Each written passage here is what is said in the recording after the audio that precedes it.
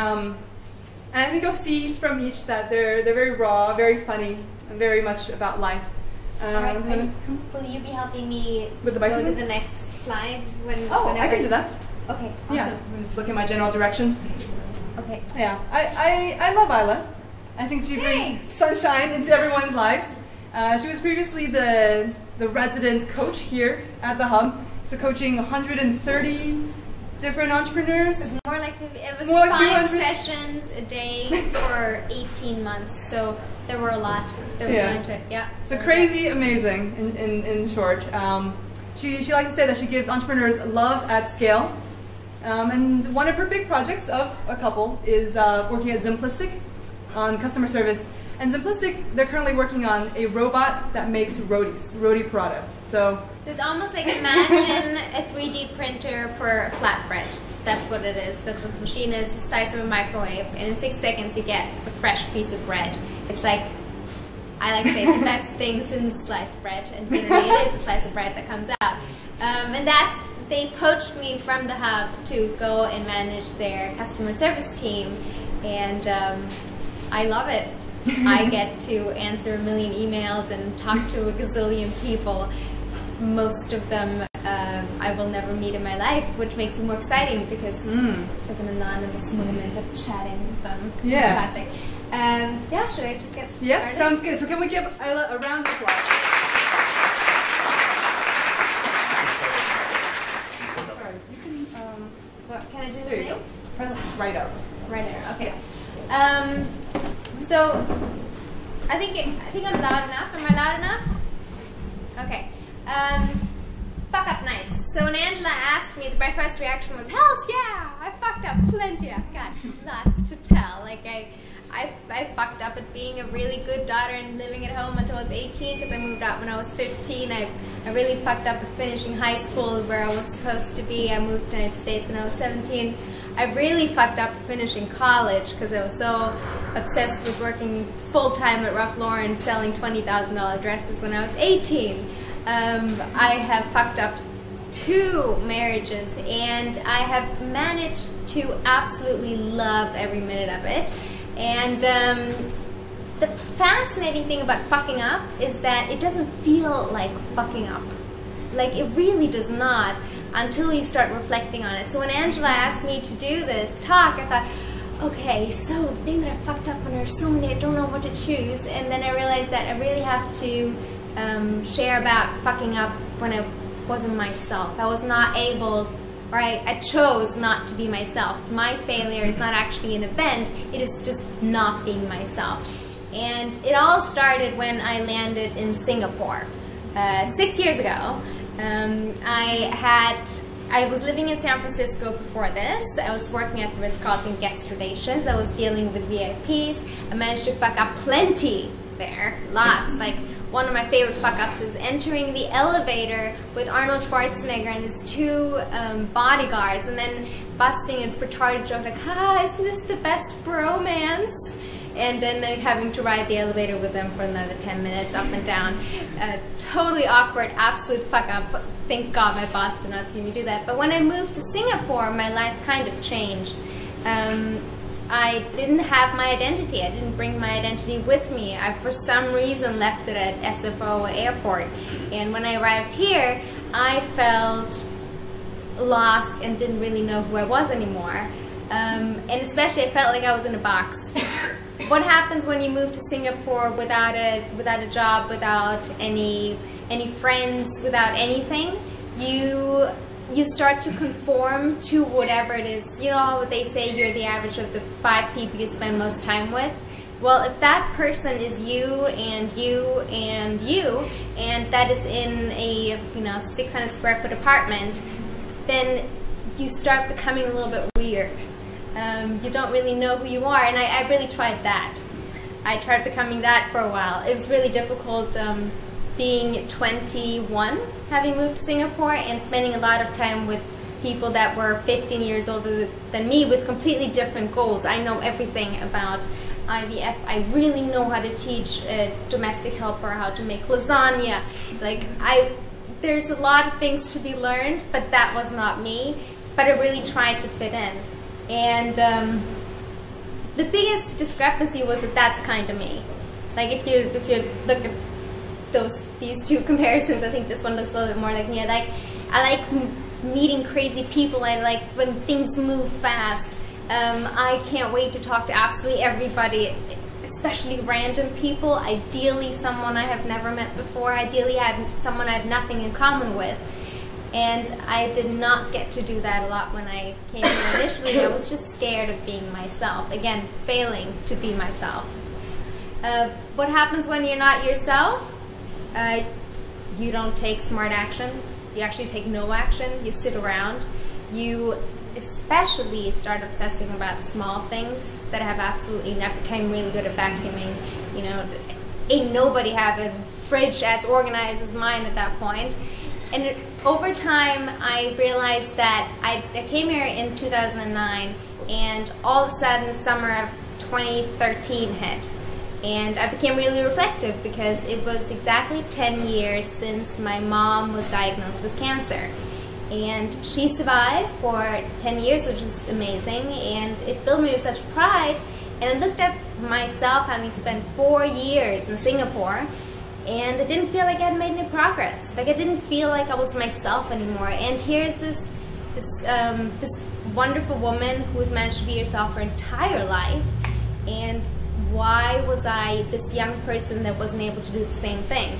So I decided I must do something badass, something that would bring me back to being that person on the motorcycle. And I decided to, for cancer, raise some money, $4,000 in a week,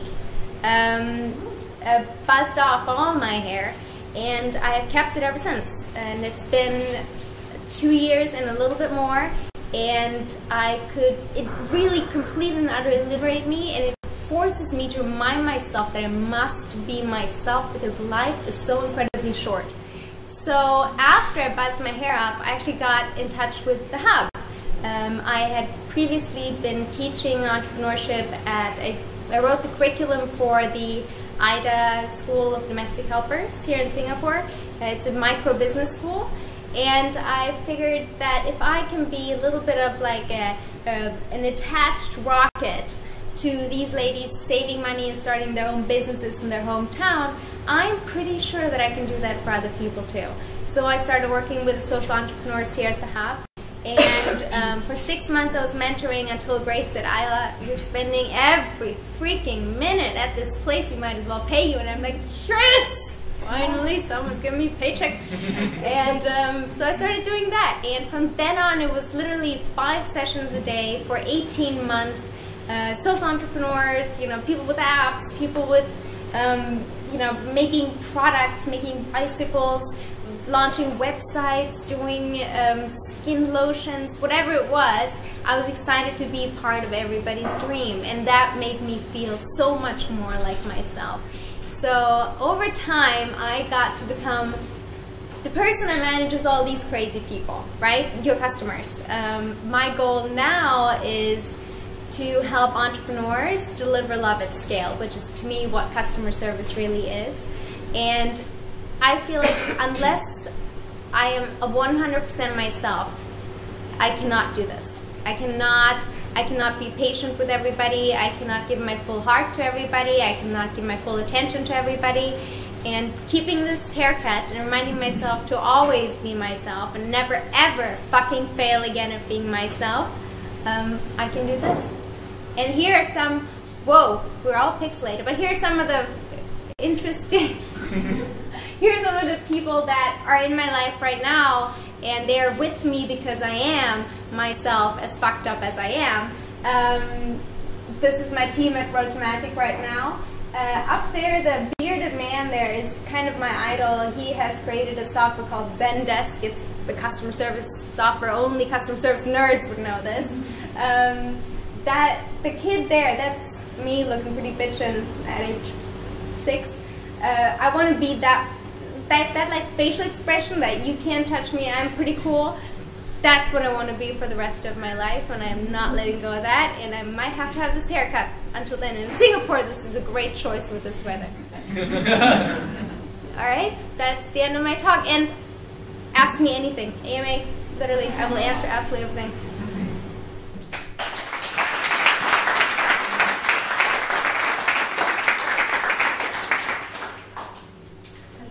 magnetized to Ayla up here. But I feel like some of you are not getting that magnetic pull in the back, so I'm going to do this again. We have some seats in the front, and we have some seats spotted along. If also this row wants to just pull its chairs forward, that is great. It's hard to hear, and I think the more you hear, the more you feel it in your heart and in your brain. So please move up, or pull the chairs up. Thank you.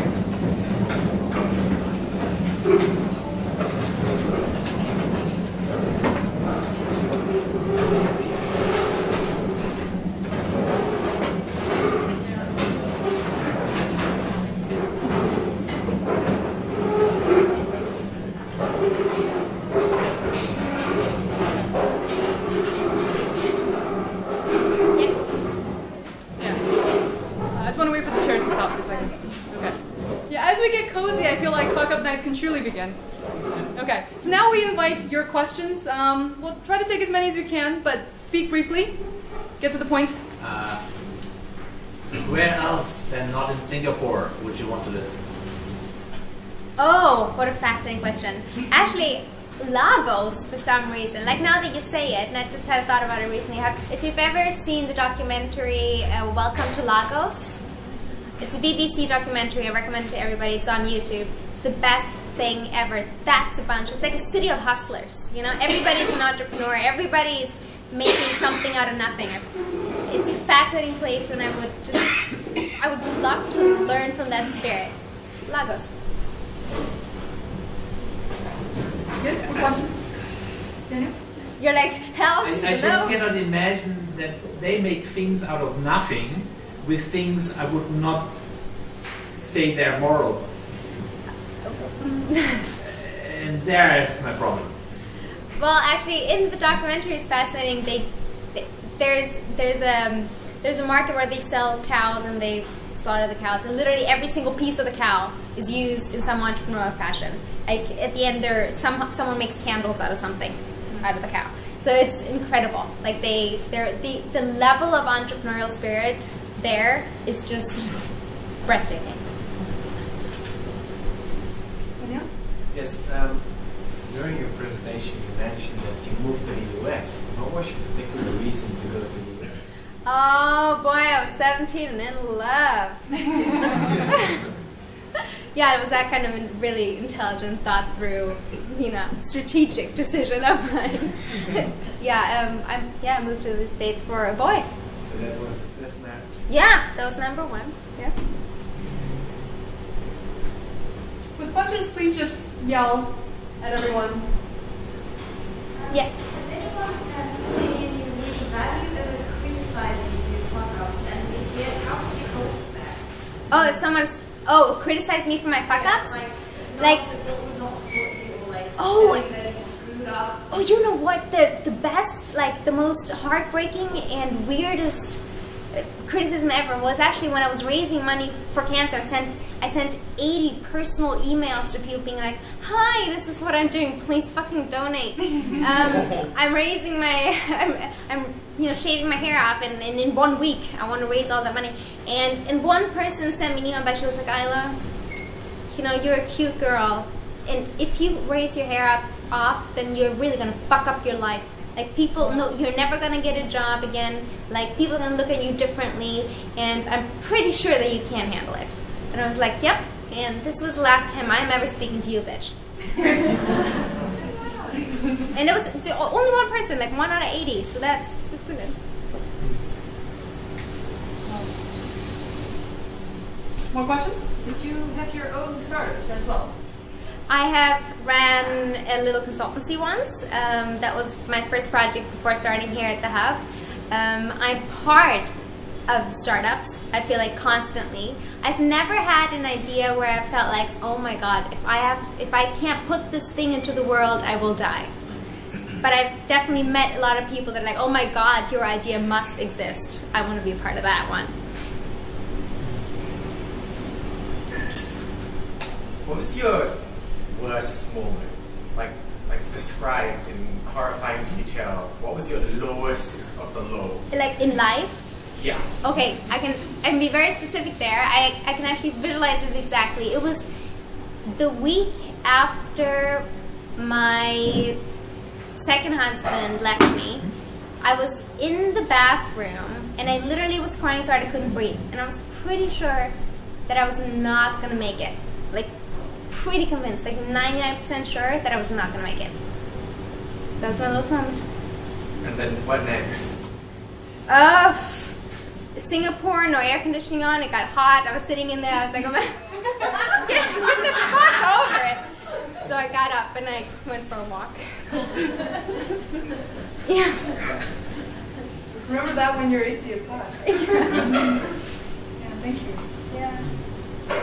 Maybe one more? I have one more. Yeah. Do you think now that you went through so many fuck-ups, Yeah. that you won't make any in the future?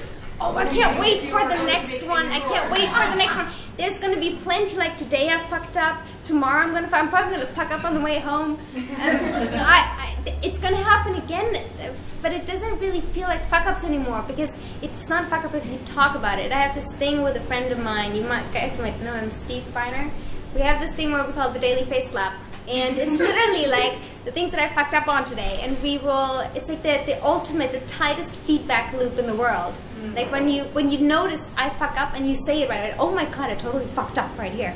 And then it's no longer scary and it's actually kind of fun, and you can at the end of the day say, I'm pretty sure I'm 1% better today than I was yesterday. For a fact, because that thing that I did earlier, I'm going to try not to do again. Okay, fantastic. Can we please give Ayla another round of applause?